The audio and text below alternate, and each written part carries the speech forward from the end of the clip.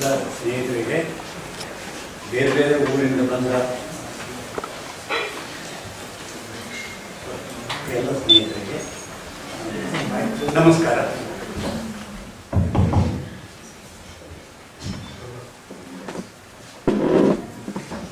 ಇವತ್ತು ಬೆಳಿಗ್ಗೆ ಇದು ಪ್ರಾರಂಭವಾಗಿದ್ದು ಎಕ್ಕುಂಡಿಯವರ ಒಂದು ಪದ್ಯದಿಂದ. ಅವರನ್ನು ನಾನು ಮಿಥಿಲೆಗೆ ಹೋಗಲು ಬಯಸುವೆ ಅಂತ ಹೇಳ್ತಾರೆ. ಪ್ರಾಯಶಃ ಎಕ್ಕುಂಡಿಯವರು ಈ ಪದ್ಯವನ್ನು ಏಡ್ಸ್ನ ಒಂದು ಪದ್ಯದ ಆಧಾರದ ಮೇಲೆ ಬರೆದಿರ್ಬೋದು. ಆದರೆ ಎರಡು ಪದ್ಯಕ್ಕೂ ಬಹಳ ವ್ಯತ್ಯಾಸ ಇದೆ. ಏಡ್ಸ್ ಒಂದು ಪದ್ಯ ಇದೆ, I shall arise and go now and go to ಇನಿಸ್ಪ್ರಿ. ಆ ಇನಿಸ್ಪ್ರಿಗೆ ಹೋಗ್ತೀನಿ. It's A very haunting Pom of AIDS. That he regretted it also later on, that he wrote a haunting poem and he was remembered only for it. ಆ ಇನಿಸ್ಪ್ರಿ ಇದೆಯಲ್ಲ, ಅದು ಯಾವ ಊರು ಅಲ್ಲ. ಯಾಕಂದರೆ ಒಬ್ಬ ಯುರೋಪಿಯನ್ಗೆ ಒಂದು ಮಿಥಿಲೆ ಇಲ್ಲ. ಇಂಡಿಯಾದವನಿಗೆ ಒಂದು ಮಿಥಿಲೆ ಇರೋ ಹಾಗೆ ಅವನ ನೆನಪಿನಲ್ಲಿ ಮತ್ತು ಅವನ ಸಾಹಿತ್ಯದಲ್ಲಿ ಅವನ ಬಾಲ್ಯದಿಂದ ಗೊತ್ತಿರುವ ಒಂದು ಸಂಖ್ಯೆ ಗೊತ್ತಿರುವ ಹಾಗೆ ಯುರೋಪಿಯನ್ಗಿಲ್ಲ. ಅವನೊಂದು ಇನಿಸ್ಪ್ರಿನ ಕಟ್ಕೋಬೇಕು. ಅದನ್ನು ಪ್ರಾಯಶಃ ಓದಿರಬೇಕು ಎಕ್ಕುಂಡಿಯವರು. ಓದಿ ಅದನ್ನು ಅವರು ಮಿಥಿಲೆಗೆ ಹೋಗ್ತಾರೆ. ಮಿಥಿಲೆಗೆ ಹೋದರಲ್ಲಿ ಜನಕರಾಜನ ಮಗಳು ಸಿಕ್ಕಿನ ಮಣ್ಣು ತಗೊಂಡ್ಬರ್ತೀನಿ ಅಂತಾರೆ. ಏಡ್ಸ್ನ ಕವನದಲ್ಲಿ ಮಣ್ಣಿಲ್ಲ, ಅದರಲ್ಲಿ ಗಾಳಿ ವಾಸನೆ ಇವೆಲ್ಲ ರೊಮ್ಯಾಂಟಿಕ್ ಆಗಿ ಎಲ್ಲದ್ರಲ್ಲೇ ಇದೆ. ನೋ ಅರ್ಥ, ಇದರಲ್ಲಿ ಮಣ್ಣಿದೆ. That's very interesting. ಯಾಕೆಂದರೆ ಎಕ್ಕುಂಡಿದ್ರಲ್ಲ, ನನಗೆ ಒಂದು ಕಾಲದಲ್ಲಿ ಇವಾಗ ಪ್ರಾಬ್ಲಮ್ ಮಾಡಿ, ಇವಾಗ Marxist and also A marks. ಇದು ಹೆಂಗೆ ಇವೆರಡನ್ನು ಬೆಸಿತಾರೆ ಇವರು? ನಾನು ನಿರಂಜನ್ ಹತ್ರ, ಅವರು ನಮ್ಮ ಎಡಪಂಥೀಯ ಲೇಖಕರು, ನನ್ನ ಭಾಳ ಸ್ನೇಹಿತರು, ನಿರಂಜನಿಗೆ ಹೇಳಿದ್ದೆ, ನನಗೆ ಎಕ್ಕುಂಡಿ ನನಗೆ ಭಾಳ ಇಷ್ಟವಾದ ಕವಿ. ಆದರೆ ಅವರು ಮಾಧುರವಾಗಿ ಬಿಟ್ಟಿದ್ದಾರಲ್ಲ, ಅದನ್ನು ಯಾಕೆ ಅವ್ರು ಬಿಟ್ಟಿಲ್ಲ, ಬರೀ ಮಾರ್ಕ್ಸಿಸ್ಟ್ ಆಗಬಾರ್ದಿತ್ತು ಅಂತ ಹೋಗಿ ಅದನ್ನು ಹೇಳಿದ್ದಾರೆ ನಿರಂಜನ್. ಅವರು ಭಾಳ ವರ್ಷದ ನಂತರ ನನಗೆ ಎಕ್ಕುಂಡಿ ಸಿಕ್ಕಿದ್ರು. ಅವರು ಮಾತು ಹೇಳಿದ್ರು. ಇವತ್ತು ಎಚ್.ಎಸ್. ವೆಂಕಟೇಶ್ಮೂರ್ತಿ ಹತ್ರ ನಾನು ಮಾತಾಡ್ತಾ ಇದ್ದಾಗ ಅದನ್ನು ನೆನಪು ಮಾಡಬೇಕು. ಅವ್ರು ನನಗೆ ಮಾರ್ಕ್ಸೂ ಬೇಕು, ಮಧುನೂ ಬೇಕು. ಯಾಕಂದರೆ ಈ ಭೂಮಿ ಹಂಚ್ಕೊಳ್ಳೋಕೆ ಮಾರ್ಕ್ಸ್ ಬೇಕು, ಆಕಾಶ ಹಂಚ್ಕೊಳ್ಳೋಕೆ ಮತ್ತೆ ಹೋಗ್ಬೇಕು. ಅದು ಅವ್ರ ಮುಖ್ಯವಾಗಿ. ನನಗೆ ಎಕ್ಕುಂಡಿ ಕಾಣೋದು ಒಬ್ಬ ಭಾಗವತ ಸಂಪ್ರದಾಯದವನಾಗಿ. ನಾನು ಇವತ್ತೇ ಮಾಡಿದೆ ಯಾವ ಸಂಪ್ರದಾಯಕ್ಕೆ ಇವರನ್ನು ಸೇರಿಸ್ಬೋದು ಅಂದರೆ ಭಾಗವತ ಸಂಪ್ರದಾಯಕ್ಕೆ ಸೇರಿಸ್ಬೋದು. ಭಾಗವತ ಸಂಪ್ರದಾಯದ ಒಂದು ಗುಣ ಏನು ಅಂದರೆ ವಿನಯ. ಅಹಂ ಇಲ್ಲದಿರೋದು, ಅಹಂಕಾರವನ್ನು ಸಂಪೂರ್ಣ ಬಿಟ್ಟಿರೋದು. ಅದು ಸಾಧ್ಯವಿರುವ ನಮ್ಗೆ ಗೊತ್ತಿಲ್ಲ, ಆದರೆ ಅದರ ಗುಣ ಏನು ಅಂದರೆ ಬಿಟ್ಟಿರೋದು. ಅದು ಭಾಗವತ ಸಂಪ್ರದಾಯ. ಮತ್ತು ನಾನು ಭಾಗವತ ಸಂಪ್ರದಾಯದವನು ಅಂತ ತೋರಿಸ್ಕೊಳ್ಳಬಾರ್ದು. ತಾನೊಬ್ಬ ಭಕ್ತಾನರನ್ನು ರಿವೀಲ್ ಮಾಡಬಾರ್ದು. ಆವಾಗ ಅವನು ಪರಮ ಭಾಗವತ ಆಗ್ಬಿಡ್ತಾನೆ. ಬಹುಶಃ ಎಕ್ಕುಂಡಿ ಒಂದು ಪರಮ ಭಾಗವತ ಆಗೋದಕ್ಕೆ ಪ್ರಯತ್ನ ಪಟ್ಟ ಕವಿ ಅಂತ ಕಾಣುತ್ತೆ. ಅದರಿಂದ ಮಾರ್ಕ್ಸ್ ಅವರಿಗೆ ಒಂದು ವಿರೋಧದ ವಿಷಯ ಆಗಿರಬೇಕು. ಯಾಕಂದರೆ ಅವರು ಮೀನುಗಾರರ ಮೇಲೆ ಬರೀತಾ ಒಂದು, ನಾನು ಚಿಕ್ಕವನಾಗಿದ್ದಾಗ ಹಾಂಟ್ ಮಾಡಿದ ಬಗ್ಗೆ ಅದು ನಮಗೆ. ಅಲ್ಲಿ ಮೀನು ಮಾರುವ ಹೆಣ್ಣು ಒಬ್ಬಳು ಕೂತಿರ್ತಾಳೆ, ಸುತ್ತ ಮೀನಿನ ವಾಸನೆ ಬರ್ತಿರುತ್ತೆ. ಇವರು ಅವಳನ್ನು ಕುಳಿತಿರಿ ಈ ಮತ್ಸ್ಯಗಂಧಿ ಉಟ್ಟುಕೊಂಡು ಹರಕು ಚಿಂದಿ ಅಂತ. ಅವಳು ಉಟ್ಕೊಂಡಿರೋದು ಹರಕು ಚಿಂದಿ, ಆದರೆ ಅವಳು ಮತ್ಸ್ಯಗಂಧಿ. ಕುಳಿತಿರಿ ಈ ಮತ್ಸ್ಯಗಂಧಿ ಉಟ್ಟುಕೊಂಡು ಹರಕು ಚಿಂದಿ. ಅವರಿಗೆ ಮತ್ಸ್ಯಗಂಧಿ ನೆನಪಾಗುತ್ತೆ. ಮತ್ಸ್ಯಗಂಧಿ ಅಂದರೆ ಅವಳು ಮನೆಗೆ ಇಡೀ ಮಹಾಭಾರತಕ್ಕೆ ಕಾರಣವಾಗುವ ಒಬ್ಬಳು ಮಹಿಳೆ. ಇವಳು ಮತ್ಸ್ಯಗಂಧಿಯೇ, ಆದರೆ ಅವಳು ಉಟ್ಕೊಂಡಿರೋದು ಹರಕು ಚಿಂದಿ. ಯಾಕಂದರೆ ಅವಳು ಪಡೆದು ಎಲ್ಲೋ ಎಕ್ಕುಂಡಿ ಇವೆರಡನ್ನು ಬೆಸೆಯಿಟ್ಟು ನೋಡ್ತಾ ಇದ್ರು. ಒಂದು ಸಂಪ್ರದಾಯದಿಂದ ಬಂದ ಒಂದು ನಾಲೆಡ್ಜನ್ನು ಮತ್ತು ನಿತ್ಯ ಜೀವನದಿಂದ ಬಂದ ಒಂದು ನಾಲೆಡ್ಜನ್ನು ಒಂದಕ್ಕೊಂದು ವಿರೋಧವಾಗದೇ ಇದ್ದಂಗೆ ಬೆಸೆಯಿಟ್ಟು ನೋಡ್ತಾ ಇದ್ರು. ನನ್ನಂಥವರು ಒಂದಕ್ಕೊಂದು ವಿರೋಧವಾಗುವಂಗೆ ಅವನು ನೀಡ್ತಾ ಇದ್ರು. ಕಾರಣ ಸಾಹಿತ್ಯದಲ್ಲಿ ಎರಡು ಘಟ್ಟದಲ್ಲಿ, ಒಂದು ಅದನ್ನು ಬೆಸೆಯಕ್ಕೆ ನೋಡಿದವರ ಘಟ್ಟ, ಇನ್ನೊಂದು ಒಂದಕ್ಕೊಂದೊಂದು ವಿರೋಧವಾಗಿ ನೋಡಿದವರ ಘಟ್ಟ. ಇಲ್ಲಿ ನಾನು ಮಾತನ್ನು ಹೇಳಬೇಕು. ಏನು ಅಂದರೆ, ನಮ್ಮ ದೇಹ ಇದೆಯಲ್ಲ, ಈ ದೇಹಕ್ಕೆ ಬೇರೆ ಬೇರೆ ಋತುಗಳಿರ್ತವೆ, ಬೇರೆ ಬೇರೆ ಕಾಲ ಇರುತ್ತೆ. ಆ ಬೇರೆ ಬೇರೆ ಕಾಲದಲ್ಲಿ ನಾವು ನಮ್ಮನ್ನೇ ನಾವು ಸೃಷ್ಟಿಸ್ಕೋತಾ ಹೋಗ್ತೀವಿ. ಎಲ್ಲ ಪ್ರಾಣಿಗಳಲ್ಲೂ ತನ್ನನ್ನೇ ತಾನು ಸೃಷ್ಟಿಸಿಕೊಳ್ಳಲು ಪ್ರಯತ್ನ ಪಡುವ ಪ್ರಾಣಿ ಅಂದರೆ ಮನುಷ್ಯ. ಒಬ್ಬ ಹುಡುಗ ಇದ್ದಾಗ ನಾನು ಮಹಾಪೌರಿಯಾಗಿರ್ತೀನಿ, ಸಿಗರೇಟ್ ಸೇವನೆ ಮಾಡ್ತೀನಿ, ಆಮೇಲೆ ಅದನ್ನು ಬಿಡ್ತೀನಿ, ಬಿಟ್ಬಿಟ್ಟು ಬ್ರಹ್ಮಚಾರಿ ಆಗೋದಕ್ಕೆ ಮಾಡ್ತೀನಿ, ಸನ್ಯಾಸಿ ಆಗೋದಕ್ಕೆ ಇಷ್ಟಪಡ್ತೀನಿ, ಆಮೇಲೆ ಗೃಹಸ್ಥನಾಗ್ತೀನಿ, ಬೇರೆ ಬೇರೆ ಬೇರೆ ರೀತಿ ಆಗೋದಕ್ಕೆ ಪ್ರಯತ್ನ ಪಡ್ತಾನೆ ಹೋಗ್ತೀನಿ. ಅಂದರೆ ಮನುಷ್ಯನಿಗೆ ತಾನು ನಾಳೆ ಇನ್ನೇನು ಆಗಬಲ್ಲೆ, ಬೇರೆ ಏನೋ ಆಗಬಲ್ಲೆ. So we create our selves. ಜೀವಿಗಳು ತಮ್ಮನ್ನೇ ತಾವು ಸೃಷ್ಟಿಸ್ಕೊಳ್ತಾರೆ. ಆ ಸೃಷ್ಟಿಸಿಕೊಳ್ಳುವ ಪ್ರಕ್ರಿಯೆಯಲ್ಲಿ ಈ ಭಾರತದ ಈ ಕಾಲದಲ್ಲಿ ಸಂಪ್ರದಾಯಗಳನ್ನು ಮುರಿಯೋದು ಒಂದು ಸೃಷ್ಟಿಸಿಕೊಳ್ಳುವ ಕ್ರಿಯೆ ಆಗಿದೆ. ನಾನು ಯಾರು ಅನ್ನೋದನ್ನು ಸೃಷ್ಟಿಸಿಕೊಳ್ಳೋದಕ್ಕೆ ನಮ್ಮ ಸಂಪ್ರದಾಯವನ್ನು ಬಿಡಬೇಕು, ನಮ್ಮ ಜಾತಿಯನ್ನು ಬಿಡಬೇಕು. ನಮ್ಮ ಜಾತಿಯನ್ನು ಬಿಡದೇ ಇದ್ದರೆ, ನಮ್ಮ ಸಂಪ್ರದಾಯವನ್ನು ಬಿಡದೇ ಇದ್ದರೆ ನಾನು ಆಗಲ್ಲ. ಅದು ನನ್ನ ಹೊರಗೆ ಬಂದ ಕಷ್ಟ.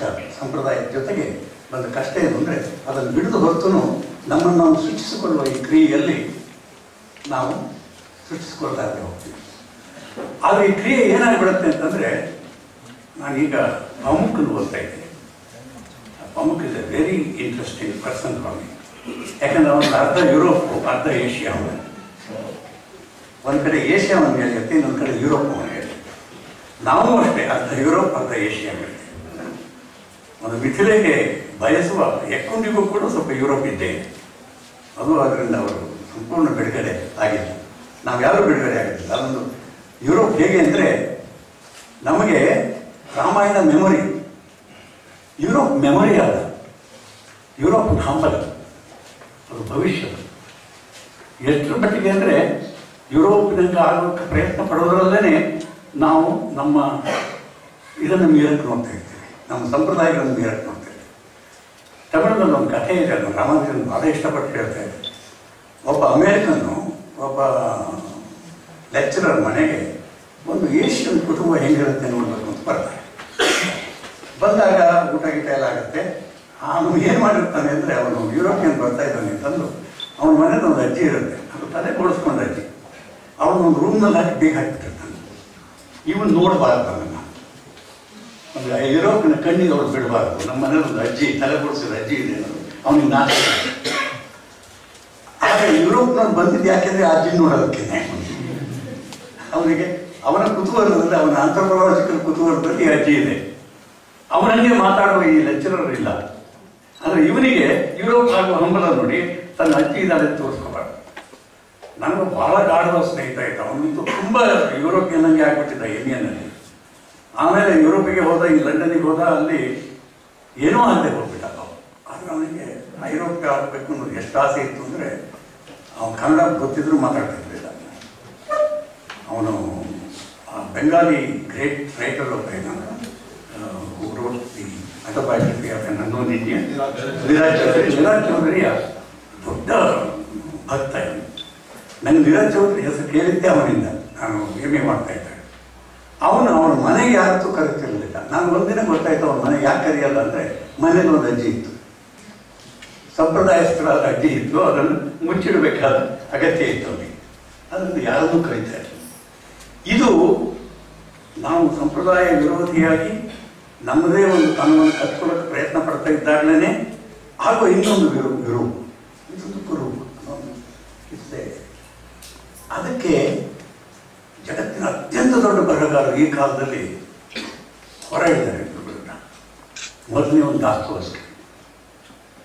ದಾಸ್ತೋವ್ಸ್ಕಿಗೆ ಇಷ್ಟ ಇದ್ದಿದ್ದು, ಭಾವುಕವಾಗಿ ಇಷ್ಟ ಇದ್ದಿದ್ದು ಮಾಸ್ಕೋ.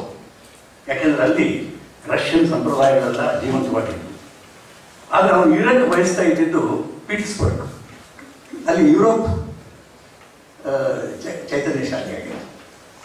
ಆಮೇಲೆ ಅವನು ಯುರೋಪಿಗೆ ಬಂದಾಗ ದಾಸ್ತೋವ್ಸ್ಕಿ ಯುರೋಪ್ನ ಹೇಟ್ ಮಾಡ್ತಾನೆ, ಪ್ಯಾರಿಸ್ನ ಹೇಟ್ ಮಾಡ್ತಾನೆ, ಜರ್ಮನಿನ ಹೇಟ್ ಮಾಡ್ತಾನೆ. ಯಾಕೆ ಹೇಟ್ ಮಾಡ್ತಾನೆ ಅಂದರೆ, ಅವನ ಅರ್ಥಪಾಲು ಯುರೋಪ್ ಆಗಿರುತ್ತೆ.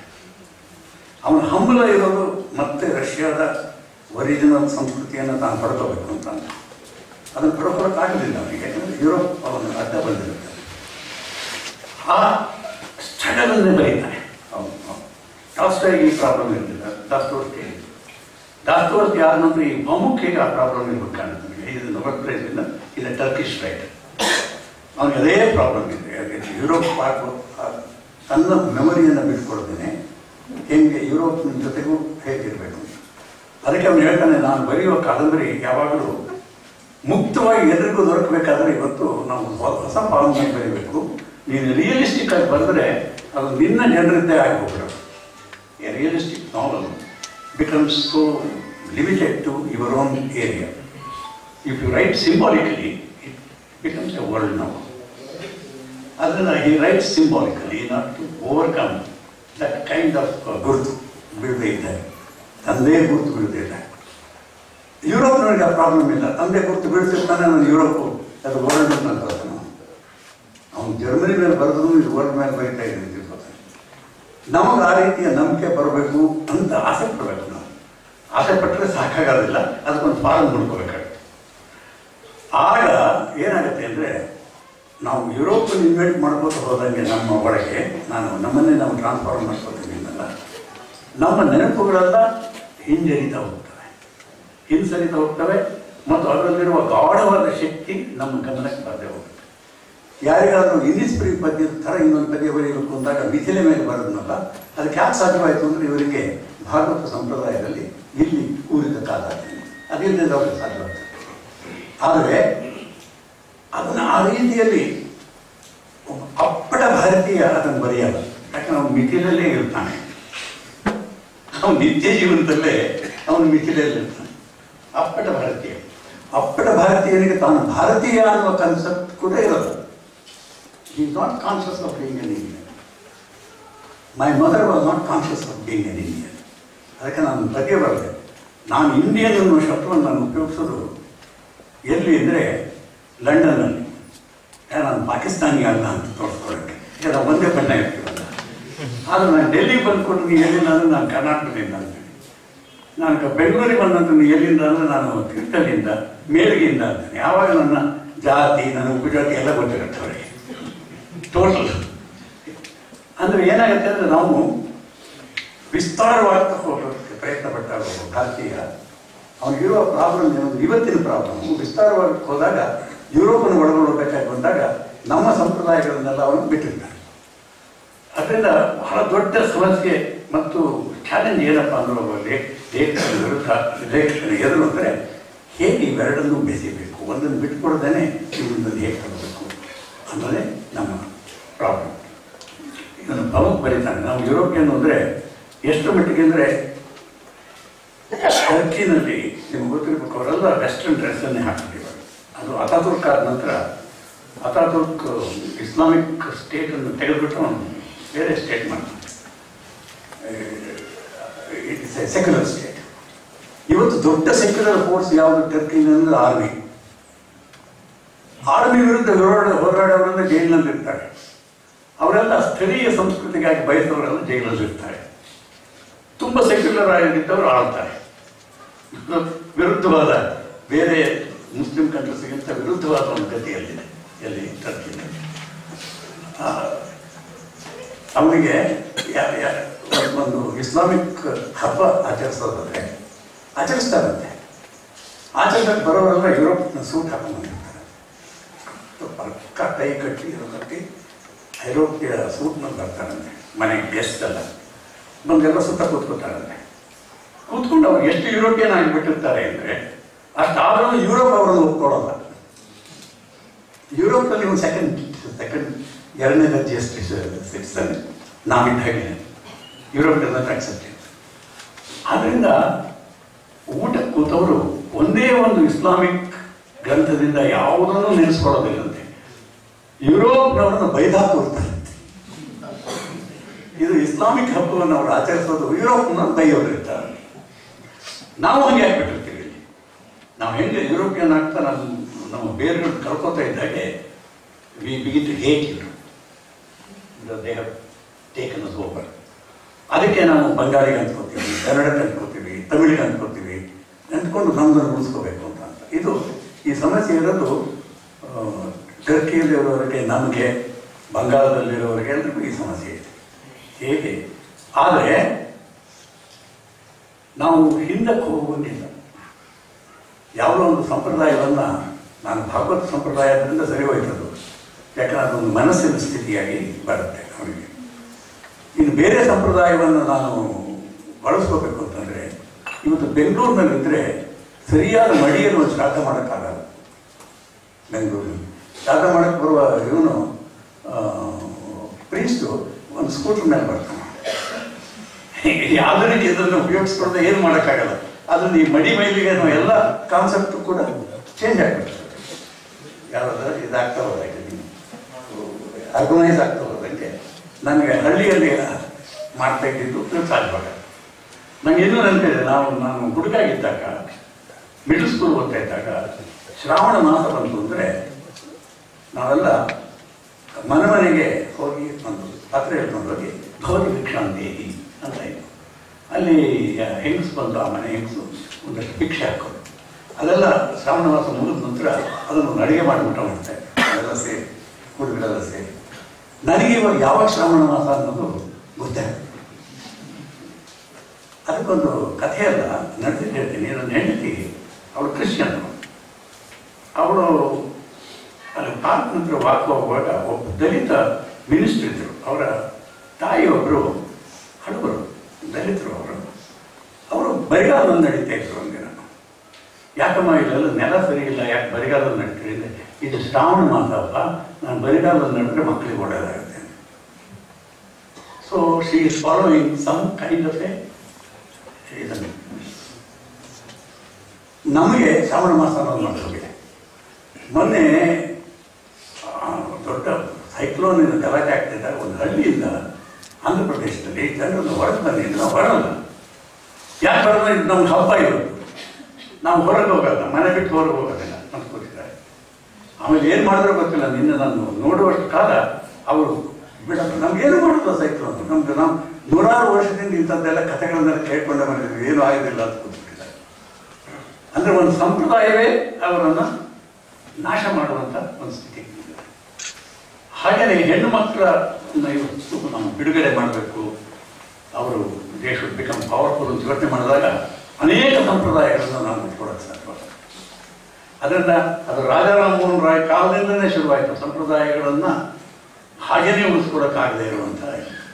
ಇನ್ನು ನೀವು ಟ್ರೆಡಿಷನ್ ಅಂದರೆ ನೀವು ಸಾಹಿತ್ಯಕ್ಕೆ ಇತ್ಯಾದಿಗೆ ಬಂದರೆ ಆವಾಗ ಪ್ರಾಬ್ಲಮ್ ಇರಲ್ಲ. ಮನೆಯ ಆಚರಣೆಗೆ ಬಂದಾಗ ಎಲ್ಲ ಪ್ರಾಬ್ಲಮ್ಗಳು ಬರೋಕ್ಕೆ ಶುರುವಾಗುತ್ತೆ. ಅನೇಕ ಸಾರಿ ಒಂದು ಅಗ್ರಿಕಲ್ಚರಲ್ ಸೊಸೈಟಿಯಲ್ಲಿ, ಒಂದು ಸಮಷ್ಟಿ ಕುಟುಂಬದಲ್ಲಿ ಯಾವ್ಯಾವ ಆಚರಣೆಗಳು ಸಾಧ್ಯವೋ ಅದು ಗಂಡ ಹೆಂಡತಿ ಇಬ್ಬರೇ ಇರುವ ಸಣ್ಣ ಕುಟುಂಬದಲ್ಲಿ ಸಾಧ್ಯವಾಗುತ್ತೆ.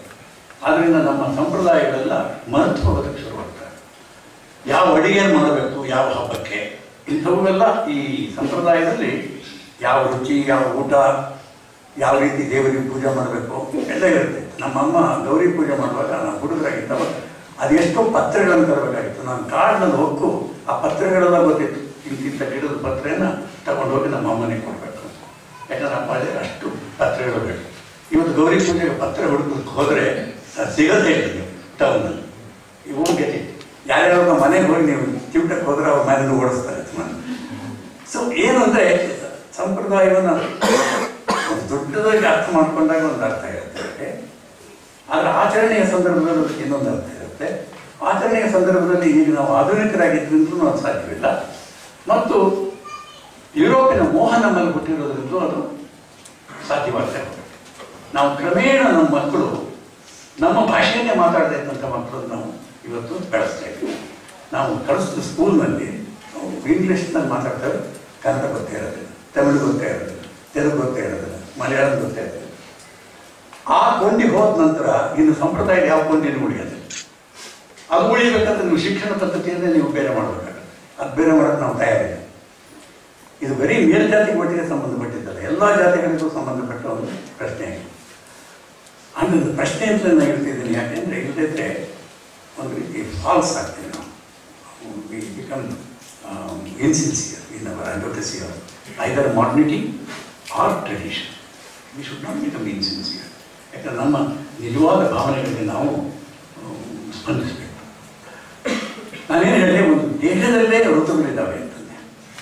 ಆದ್ದರಿಂದ ನಮ್ಮ ಯೌವನದಲ್ಲಿ ಈ ಎಲ್ಲ ಟ್ರೆಡಿಷನ್ಸನ್ನು ಇವನ್ನ ಬಿಟ್ಬಿಡೋದು, ಸಂಪ್ರದಾಯಗಳನ್ನ ಬಿಡೋದು, ಆವಾಗ ಒಂದು ಅಸ್ಮಿತೆ ಬರೋದು. ನನ್ನದೇ ಆದ ಒಂದು ವೈಯಕ್ತಿಕ ಛಾಪ್ ಮೂಲಕ. ನಾನು ಬ್ರಾಹ್ಮಣರಲ್ಲಿ ಒಬ್ಬನಾಗಿದ್ದೆ, ನಾನು ಮದುವೆ ಆಗಿದ್ದೇನೆ ಬ್ರಾಹ್ಮಣರಿಂದ ಹೊರಗೆ. ಅದು ನನಗೆ ಅಗತ್ಯವಾಗಿತ್ತು ಅವಾಗ, to define my self outside. ಆಮೇಲೆ ಅಗತ್ಯ ಏನು, ಎಕ್ಕುಂಡಿ ಹಾಗಿರುವ ನೆನಪುಗಳನ್ನು ಕಳೆದುಕೊಳ್ತಾ ಇರುವ ಅಗತ್ಯ. Because I can't become A non-resident Indian, I am a Kannada writer. So I have to have roots here. But ಇವೆರಡಕ್ಕೂ ವಿರೋಧ ಇಲ್ಲ ಅಂತ ಮಾಡುವ ಹಾಗೆ ಹೆಂಗೆ ಮಾಡೋದು? ನಮ್ಮ ಕಾಲದ ರಾಜಕೀಯ ಪ್ರಶ್ನೆಯೂ ಹೌದು, ಇದು ಆರ್ಥಿಕ ಪ್ರಶ್ನೆಯೂ ಹೌದು, ಸಾಮಾಜಿಕ ಪ್ರಶ್ನೆಯೂ ಹೌದು. ಬಹಳ ಜನರಿಗೆ, ಬಹಳ ಯೂತ್ಸಿಗೆ ಈ ಪ್ರಶ್ನೆ ನಿಜವಾಗಿರುತ್ತೆ. ತುಂಬ ಯೂತ್ಸ್ ಅಂತೂ ಇವನ್ನೆಲ್ಲ ಈಗ ಮಿಥಿಲೆ ಅಂದರೆ ಏನು ಅಂತಲೇ ಗೊತ್ತಿಲ್ಲದೇನೆ ಬೆಳೆದವರು ಇರ್ತಾರೆ. ಈಗ ನಮ್ಮ ಜನಗಳು ಹಾಗಿರ್ತಿಲ್ಲ. ಅದು ಪ್ರಾಮುಖ್ಯಕ್ಕೆ ಅವನ ಟರ್ಕಿಯದು ಹಾಗೆ ಆಗ್ತಾಯಿದೆ. ಇದನ್ನು ಹೋಗೇ ಬಿಟ್ಟು ಅದನ್ನು ನೆನಪೇ ಇಲ್ದೇನು. ಅದಕ್ಕೋಸ್ಕರ ಅದೇನಾಗಿದೆ, there is A fight against it. Islamic forces R rising. ನಾವು ಇಸ್ಲಾಮಿಕ್, ನಾವು ಸ್ಥಳೀಯರು ಅಂತಂದ್ರೆ ನಾವು ಇಸ್ಲಾಮಿಕ್ ಅಂತ ಹೇಳುವ ಫೋರ್ಸಸ್ ಅಲ್ಲಿ ಗೆಲ್ಲಚ್ಚರು. ಆದ್ದರಿಂದ ಅವರು ಯುರೋಪಿಯನ್ ಯೂನಿಯನ್ಗೆ ಹೋಗೋದು ಸೇರೋದು ಬಹಳ ಕಷ್ಟವಾಗಿದೆ. ಯಾಕಂದ್ರೆ ಯುರೋಪಿಯನ್ ಯೂನಿಯನ್ ಅವರು ಇಸ್ಲಾಮಿಕ್ ಆದರೂ ಸೇರಿಸ್ಕೊಳ್ಳೋದಿಲ್ಲ. ಹಾಗೆಯೇ ಇಂಡಿಯಾದಲ್ಲಿ ನಮಗೆ ಸಂಪ್ರದಾಯಗಳನ್ನು ಕಳ್ಕೋಬಾರದು ಅಂತ ಉತ್ಸಾಹದಲ್ಲಿ ಸ್ವಲ್ಪ BJP ಕಡೆ ವಾರಕ್ಷೆ ಮಾಡ್ತೀವಿ ನಾವು. BJP ಕಡೆ ಇವತ್ತು ವಾಲಿರ್ತೀವಿ, ಆಮೇಲೆ ಮೋದಿ ಕಡೆ ವಾಲಿರ್ತೀವಿ. ಯಾಕೆ ನಾವು ಎಲ್ಲವನ್ನೂ ಇದು ಮಾಡ್ತಿದ್ದಾರೆ ನೋಡಿ. Trying to make A modern society, development ಎಲ್ಲ ನಿಮ್ಮ ಅಜೆಂಡಾದಲ್ಲಿ ಇರೋದನ್ನೆಲ್ಲ ಅವನು ಕೊಡ್ತಾ ಇದ್ದಾನೆ. ಆಮೇಲೆ ಇದಕ್ಕೇನಾದ್ರು ಮರು ಮಾತಾಡಿದರೆ ಮುಸ್ಲಿಮರನ್ನು ಹೆಂಗೆ ಶಿಕ್ಷಿಸಬೇಕು ಅನ್ನೋದು ಗೊತ್ತಿದೆ ಅವನಿಗೆ. ಆದ್ದರಿಂದ ನಾವೆಲ್ಲೋ ಕತ್ಲಲ್ಲೇ ಅವನನ್ನು ಬೇಯಿಸುತ್ತೀವಿ. ನಮಗೆ ಇವತ್ತು ಗೊತ್ತಾಗಿದೆ ಏನು ಅಂದರೆ, is opening an account in every heart ಅಂತ, ಈಸ್ ಓನ್ ಅಕೌಂಟ್. ಯಾಕೆ ಅಂದರೆ ಈ ಕನ್ಫ್ಯೂಷನ್ ನಮಗೆ ಇರೋದಿಲ್ಲ. ಒಂದು ಐರೋಪ್ಯ ಆಗುವ ಹಂದ್ರ ಜೊತೆಗೆ ನಮ್ಮ ಪರಂಪರೆಯಲ್ಲಿ ತನ್ನ ಶಬ್ದವನ್ನು ನಾನು ಉಪಯೋಗಿಸಿದಾಗ ಪ್ರಾಬ್ಲಮ್ ಇಲ್ಲ. ನಮ್ಮ ಏನಂತಂದರೆ ನಾವು ಸಂಪ್ರದಾಯ ಅಂದಾಗ ಪ್ರಾಬ್ಲಮ್ ಬರುತ್ತೆ. ಪರಂಪರೆ ಅಂದರೆ ಅದು ಸಂಪ್ರದಾಯದಿಂದ ಚೂರು ಬಿಡುಗಡೆಯಾಗಿದ್ದು ಪರಂಪರೆ ಆಗುತ್ತೆ. ಯಾಕಂದರೆ ಅದಕ್ಕೊಂದು ಕಾಂಟಿನ್ಯೂಟಿ ಇರುತ್ತೆ. ಈ ಸಂಪ್ರದಾಯದಲ್ಲೇ ಒಂದು ಕಾಂಟಿನ್ಯೂಟಿಯನ್ನು ತರೋಕ್ಕೆ ಸಾಧ್ಯ. ಅಗತ್ಯವೋ ಇನ್ನೊಂದು ಕಥೆ ಹೇಳ್ತೀನಿ. ಕಾನ್ರಾಡ್ನ ಹಾರ್ಟ್ ಆಫ್ ಡಾರ್ಕ್ನೆಸ್ನಲ್ಲಿ ಅವರೆಲ್ಲ ಆ ಕಾಡಿಗೆ, ದೊಡ್ಡವಾದ ಕಾಡಿಗೆ ವಜ್ರಾಗಿಗಳನ್ನು ಹುಡ್ಕೊಂಡು ಹೋಗಿರ್ತಾರೆ. ಬಹಳ ಶ್ರೀಮಂತರಾಗಲಿಕ್ಕೆ ಅವರು ಪ್ರಯತ್ನ ಪಟ್ಟಿರ್ತಾರೆ. ಅವರೆಲ್ಲ ಬ್ಲ್ಯಾಕ್ಸನ್ನು ತುಳಿತಾ ಇರ್ತಾರೆ. ಒಬ್ಬ ಮುಸ್ತಕ್ರಿಡ್ಸ್ ಅಂತೂ ಹೋಗಿ ಅರಣ್ಯದ ಅಂಧಕಾರದ ನಡುವೆ ಸಿಕ್ಕಿಬಿಟ್ಟಿರ್ತಾರೆ. ಅಲ್ಲಿ ಇದೇ ಥರ ವ್ಯವಹಾರಕ್ಕಿಂತ ಹೋದ ಒಬ್ಬ ಯುರೋಪಿಯನ್ ಎಲ್ಲಿ ತಾನು ತನ್ನ ಐರೋಪ್ಯ ಸಂಪ್ರದಾಯಗಳನ್ನು ಬಿಟ್ಬಿಟ್ರೆ ಈ ಕಾಡಿನವನೇ ಆಗಿಬಿಡ್ತೀನೋ ಅನ್ನೋ ಭಯದಿಂದ ಬೆಳಿಗ್ಗೆ ಎದ್ದು ಅವನು ಒಬ್ಬನೇ ಎದುರು ಶೇವ್ ಮಾಡಿಕೊಂಡು, ಕೈ ಕಟ್ಕೊಂಡು, ಟೇಬಲ್ ಎದುರು ಕೂತ್ಕೊಂಡು ಅಲ್ಲೆಲ್ಲ ಹಾಕೊಂಡು ಬ್ರೇಕ್ಫಾಸ್ಟ್ ಮಾಡ್ತಾನೆ ಒಬ್ಬನೇ. ಯಾಕೆಂದ್ರೆ ಆ ಬ್ರೇಕ್ಫಾಸ್ಟ್ ತಾನು ಮಾಡದೇ ಇದ್ದರೆ ಆ ಮಿಸ್ಟರ್ ಕ್ರಿಡ್ಸ್ ಆಗ್ತಾನೆ. ಮಿಸ್ಟರ್ ಕ್ರಿಡ್ಸ್ ಆಟ್ ಲಾಸ್ಟ್ ಆಲ್ವೇಸ್ ಅವನು ಕ್ರಿಶ್ಚಿಯಾನಿಟಿ ಹೇಳೋಕ್ಕೆ ಅಂತ ಹೋಗಿ ಈ ಬಿಕೇಮ್ ಕಾಡಿನವನೇ. ಅಲ್ಲೊಬ್ರು ಹೆಂಗ್ಸ್ ಬರ್ತಾರೆ, ಹೋಗ್ತಾರೆ, ಅವಳಿಗೆ ಅದು ಹೆಲ್ತಿಯಾಗೇ ಇರ್ತಾಳೆ ಅವಳು. ಅದು ಮಿಸ್ಟರ್ ಕ್ರಿಡ್ಸು ಅನ್ಹೆಲ್ತಿ ಆಗಿರ್ತಾನೆ. Because he has gone in to complete transformation. ಅದು ಆಗಬಾರ್ದು ಅಂತ ಇವನು ನಿತ್ಯ ಅದನ್ನು ಮಾಡ್ತಾ ಇರ್ತಾನೆ. ಅದಕ್ಕೇ ನಮ್ಮವರು ಅಮೇರಿಕದಲ್ಲಿ ಹೋಗಿ ನೆಲೆಸ್ಬೇಕಂತಂದ್ರೆ ಒಂದು ತುಳಸಿ ಗಿಡವನ್ನು ಇಟ್ಬಿಟ್ಟಿರ್ತಾರೆ. ನಾನು ಎಷ್ಟೋ ಮನೇಲಿ ಅಮೇರಿಕದಲ್ಲಿ ಹೋಗಿದ್ದೀನಿ. ನಮ್ಮನ್ನೆಲ್ಲ ನೋಡಿದ ನಂತರ ತುಳಸಿ ಗಿಡ ಇದೆ ಅಂತ ಒಂದು ಸಣ್ಣ ತುಳಸಿ ಗಿಡವನ್ನು ಇಟ್ಕೊಂಡಿರ್ತಾರೆ. ಅದು ಒಂದು ಊದ್ಬತ್ತಿನ ತಂದುಬಿಟ್ಟು ಅದನ್ನು ಹಚ್ಚಿರ್ತಾರೆ. ಎಲ್ಲ ಒಂದು ಚೂರು ಉಳಿಸ್ಕೊಂಡು ಅವನು ಕೈ ಕಟ್ಕೊಂಡು ತಂದು ಉಳಿಸ್ಕೊಂಡಾಗೆ ಅವನು ಅನೇಕ ಸಾರಿ ಈ ಸಂಪ್ರದಾಯಗಳು ಒಂದು ಆಪತ್ತಿನ ಕಾಲದಲ್ಲಿ ಏನು ಮಾಡಬೇಕು ಅಂತ ಒಂದು ರಿಚುವಲ್ ಅನ್ನು ಕೊಡುತ್ತೆ. ಈಗ ಸತ್ತ ಕೂಡಲೇ ಏನು ಮಾಡಬೇಕು ಅಂತ ಹೇಳಿದ್ರೆ ಮನಸ್ಸು ಬಹಳ ಬಹಳ ವಿಕಾರವಾಗಿರುತ್ತೆ. ಅದು ಇಮಿಡಿಯೇಟ್ಲಿ ಮಾಡೋ ಕ್ರಿಯೆಗಳಿರ್ತಾವೆ. ಅವನು ಪಾಮುಖರನ್ನೇ ಬರ್ತಾನೆ. ಅವನ ಅಪ್ಪ ಸತ್ತಾಗ ಎಷ್ಟು ದುಃಖ ಆದ್ರೂ ಆ ಕ್ರಿಯೆಗಳನ್ನು ಮಾಡೋದರಲ್ಲಿ ಅದು ಕಳೆದು, ನಮ್ಮಲ್ಲೂ ಆ ಕ್ರಿಯೆಗಳನ್ನು ಮಾಡೋದರಲ್ಲೆಲ್ಲ ಅದನ್ನು ಕಳ್ಕೊಳ್ಳುವ ಸಾಧನೆ ಮಾಡಿರುತ್ತೆ. ಯಾವುದು ಈ ಶ್ರದ್ಧಾ ಇವರು ಕರ್ಮಗಳು. ಅಂಥವರು ಕೂಡದೇ ಬಿಡ್ತಾವೆ. ಯಾಕೆಂದರೆ ಅದು ಆಪತ್ಕಾಲದಲ್ಲಿ ಬರೋದು. ಹಾಗೇನೆ ಮದುವೆ, ಈಗ ನಾನು ರಿಜಿಸ್ಟರ್ ಮದುವೆ ಮಾಡ್ಕೊಂಡಿದ್ದೆ. ಈಗಲೂ ನನ್ನ ಹೆಂಡತಿ ಸರಿಯಾಗಿ ಮದುವೆ ಮಾಡ್ಕೋಬೇಕಾಗಿತ್ತು ನಾವು. ಯಾಕಂದ್ರೆ ಅದು ಎಲ್ಲೋ ಒಂಥರ ಮಿಸ್ ಆಗುತ್ತೆ. ಅದನ್ನ ಮಕ್ಕಳಲ್ಲಾದ್ರೂ ಅದಾಗಬೇಕು ಅಂತ ಇದೆ. ಇವೆಲ್ಲ ಇದೆ ನೋಡಿ, ಇದು ಮನಸ್ಸಿನ ಪ್ರಾಬ್ಲಮ್ಸ್. ಅದನ್ನು ನಾನು ಮಾತಾಡ್ತಿದ್ದೀನಿ, ನಾನು ರೈಟರಾಗಿ ಮಾತಾಡ್ತಿದ್ದೀನಿ. ಇದನ್ನೆಲ್ಲ ಹೇಳ್ತಿರೋದ ಕಾರಣ ಏನು ಅಂದರೆ ಇದು ಮನಸ್ಸಿನ ಪ್ರಾಬ್ಲಮ್ಸ್ ಅಂತ. ಆದರೆ ಯುರೋಪ್ ಮತ್ತು ಏಷ್ಯಾ ಹಿಂಗೆ ಒಂದಕ್ಕೊಂದು ಎದುರಾಗಿರೋದು ಮನಸ್ಸಿನ ಪ್ರಾಬ್ಲಮ್ ಅಲ್ಲ, ಅದು historical problem. It's an international problem, it's a political problem. ನಮ್ಮ ಮರ್ಮವನ್ನು ನೋಡಿದ್ರೆ ಕಮ್ಯುನಿಸ್ಟ್ ಜೊತೆ ಇದ್ದಿದ್ರೆ ಇಷ್ಟೆಲ್ಲ ಅಧ್ವಾನ ಆಗ್ತಿರಲಿಲ್ಲ.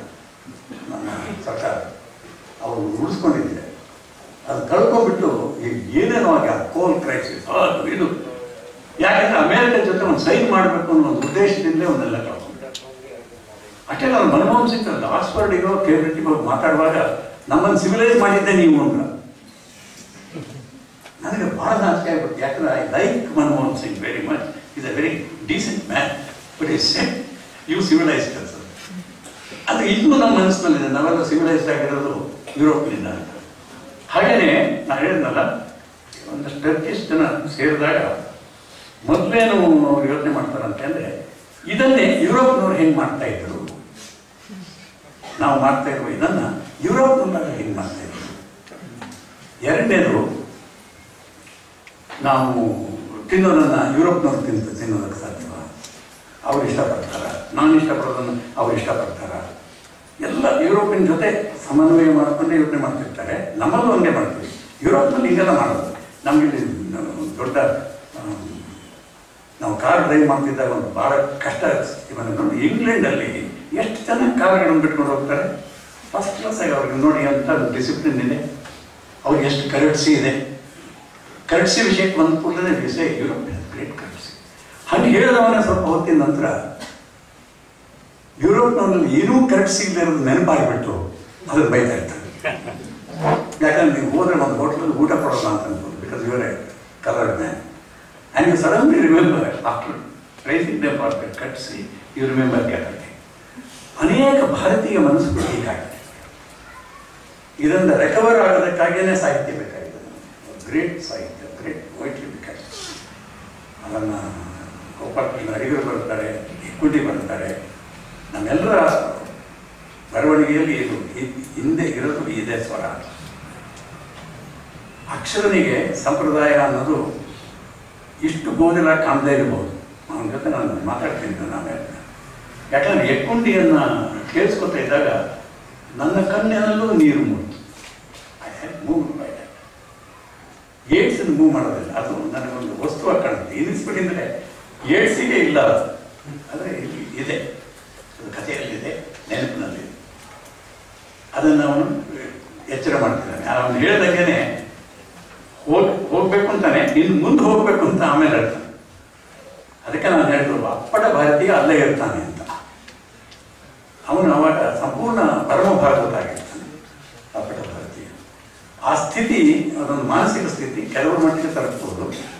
ಗಾಂಧಿಗಂತೂ ಎಲ್ಲ ಕಾಲದಲ್ಲೂ ರಾಮ ಇರ್ತಿದ್ದ ಅವನ ಜೊತೆ. ಅದಕ್ಕೆ ಅವ್ರು ಹೇಳ್ತಾರೆ, ನಾನು ಸಾಯುವಾಗ ರಾಮನನ್ನು ನೆನೆದೇ ಇದ್ದರೆ ನಾನೊಬ್ಬ ಮೋಸಗಾರ ಅಂತ ತಿಳ್ಕೊ, ಯಾರಿಗೂ ಮೋಸ ಮಾಡ್ತಿದ್ದೀನಿ ಅಂತ. ಏನಾದ್ರೆ ಗಾಂಧಿಗೆ ಅದ್ರ ಬಗ್ಗೆ ಬಹಳ ಕ್ಲಾರಿಟಿ ಇತ್ತು. ಅವರ ಸೆಕ್ರೆಟರಿ ಒಬ್ಬರು ಗಾಂಧಿಯನ್ನು ಭಗವಂತನಿಗೆ ಹೋಲಿಸಿ ಬರೆದ ಒಂದು ಪುಸ್ತಕ ಇದೆ, ಅವ್ರ ಹೆಸರು ಮಾಡ್ತಿದ್ದೀನಿ ಆ ಥರದ್ದು. ಅದನ್ನು ಗಾಂಧಿ ಓದ್ಬಿಟ್ಟು ಇದನ್ನು ಅವನೇ ನಂಬಿದ್ನ ಬರೆಯೋದು. ಯಾಕಂದರೆ you can flat support in such A way that you don't believe ಇದು ವಾಟ್ ಯುವರ್ ಫ್ಲಾಟಿಂಗ್ ಅಲ್ಲ. ಅವನೇ ನಂಬಿದ್ನ ಅಂತಂದ್ರೆ ಹಾಗೆ ಅವನೇ ನಂಬಿದ್ನ.